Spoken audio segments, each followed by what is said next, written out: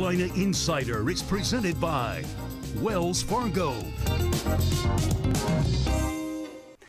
Carolina women's basketball off to a terrific start. Courtney Banghart's team, Coach Banghart's second year here in Chapel Hill, 4-0 thus far, and as I mentioned earlier, averaging nearly 95 points a game, so really putting the ball in the basket. Wanted to show you some highlights of a couple of their early season wins. A big comeback against High Point after trailing early in this one by 21. The Tar Heels won by 25, and then the Heels ran away from South Carolina State as well. Let's check out some highlights from the women's side of things of Carolina basketball.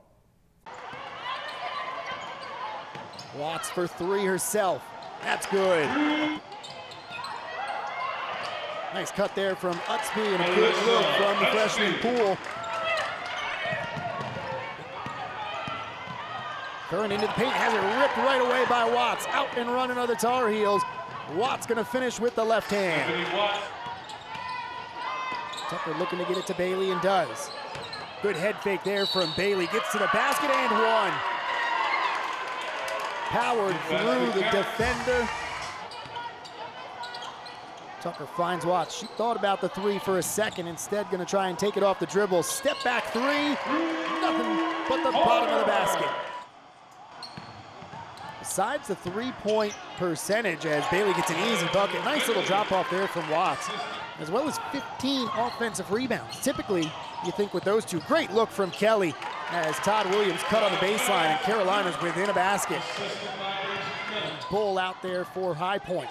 That ball tipped and taken away by the Tar Heels. Watts to Todd Williams out in transition, and the layup is good. And Carolina out in transition looking for the lead. Oleshinska straight away three, knocks it down. Carolina on top since the 2-0 lead they had when Oleshinska made the first basket of the game. Oleshinska looking to make it 2 for 2 off the mark. Poole with the offensive rebound and the putback though. Oleshinska off the dribble, gonna kick it back to Watts. Head fake from her into the lane, a runner. She'll kiss it off the glass. As Watts pulls down another rebound, starting to creep up towards her career high in that category. She's got a dozen. Oleshinska from deep.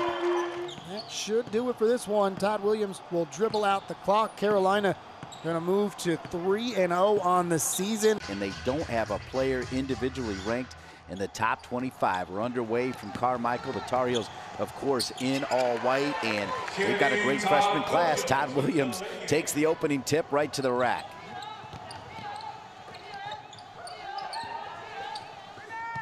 Todd Williams has 5 and now picked up. Transition, here come the Tar Heels. Pass. Yeah, they need to do more of this. When they transition and score, it is key, and Kelly does just that. She'll go to the line for an and one. Her and Bailey super close. If you remember a couple of years ago when Murray missed the season. Nice three there from Kelly on a loose ball pickup. For SC State, 0 for the Tar Heels, 9 and maybe more after that one's taken away by Todd Williams. Kelly will finish. She starts the game 2 for 6, Oleshinska. Great pass down to Chitenge, and she's got 8. Good hustle, and that's 12 now for Todd Williams to lead all players. See if she can create something for herself. Goes to the bucket underneath the backboard. Chitenge having herself a nice rebound game. She's got 10. And that's the Malou Chitenge that you saw a lot of last season. Shot from distance and in for Kelly. We're going against guys that are on the JV side for men. They're all 6'6", 6'7". We're going to be playing against smaller lineups. I hope we're able to handle it.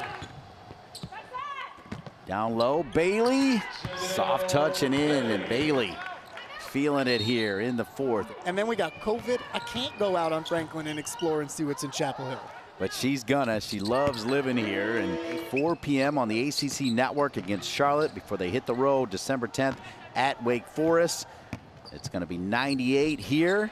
It is a busy time of year, and we have more action for you next week on the show. The Tar Heels will be in Iowa City to match up with the top 5 Iowa team as part of the ACC Big Ten Challenge. We'll have highlights of that game, plus a big one, Tar Heels on the road against Miami to close out the regular season on the football side of things. All of that and more coming next week on the Carolina Insider. Carolina Insider is presented by Wells Fargo, official sponsor of Carolina Athletics, and brought to you by Coca-Cola. When you're stocking up for game day, be sure to grab a Coke with a friend. Together, tastes better.